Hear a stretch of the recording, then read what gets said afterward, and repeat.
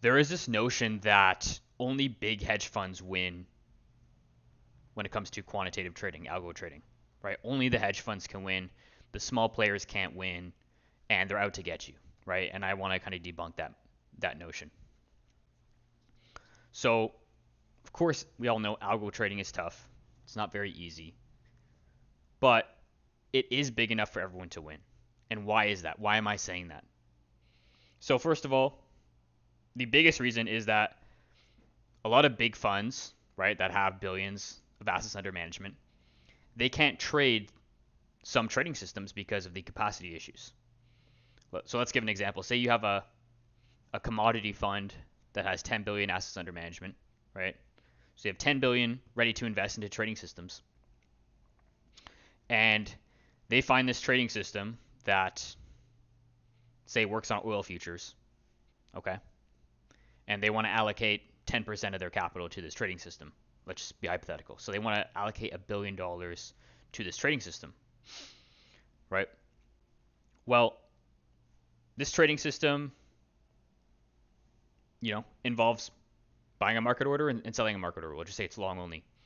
They can't simply just put, they can't simply do $1 billion market order on those oil futures, because if they do that, they're going to move the market a lot and cause a lot of slippage for them, right? They're going to have to enter their position over multiple days, maybe weeks, maybe months, right? They can't just simply enter I don't know, 1,000 contract market order onto oil. It's going to cause it to spike up, and thus causing that fund to get a really poor fill. So they're going to have to probably do an order over multiple days based on the volume. However, you, as a small quantitative trader, can trade that system with one or two contracts or three contracts doing that market order, because you're not going to move the market as much. So that capacity issue for bigger funds cause them not to trade some trading systems where you could trade them, right? So there's one opportunity where you can find an edge on trading systems where other funds can't. Okay. And that's usually the biggest example. But also let's look at, the volume of instruments. Okay. There is, let's go back to oil. Oil, off the top of my head, trades probably, on a low day, 100,000 contracts a day, but can easily trade half a million contracts a day on higher volatile days. Okay. So if that much volume is being pushed through oil futures on a daily basis,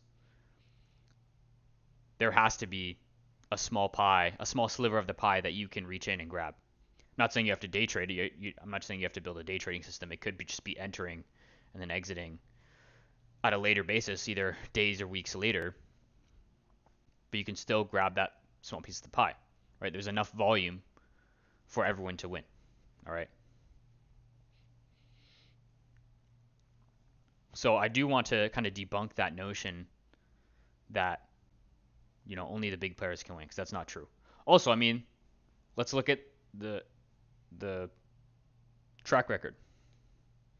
There's a lot of successful algo traders out there that you may have heard of, right? That have been able to do it for themselves.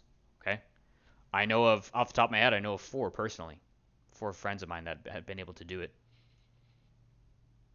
So if other people can do it, you can do it, right? I'm not saying it's easy. I'll never say it's easy. It is hard. And algo trading is not for everybody. Not everyone can handle the drawdowns, the volatility, periods of making no money. Not everyone can handle that, right? And not everyone can handle doing it full time. Maybe you can handle it as a side income, uncorrelated returns to your already portfolio and your job. Maybe you can handle that part, but you can't handle it full time, and that's okay as well. But if other people can do it, you can do it as well. Okay. And the big hedge funds, the big funds are not out to get you. Okay. Their goal is to do their clients right, to make risk-adjusted, uncorrelated returns for them, to follow their principles. Some funds are market makers. Some are high-frequency trading. They're getting in and out quickly. They're not out to get you and to run your stop losses or profit targets. All right. If your system is not doing well, it's your fault, right?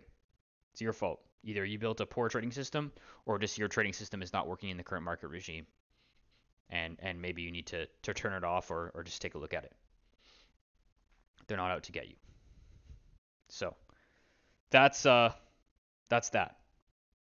Hope you found value in this video. Let me know in the comments below if you want to learn more about how to build good trading systems, portfolios, and how to design good automated trading systems.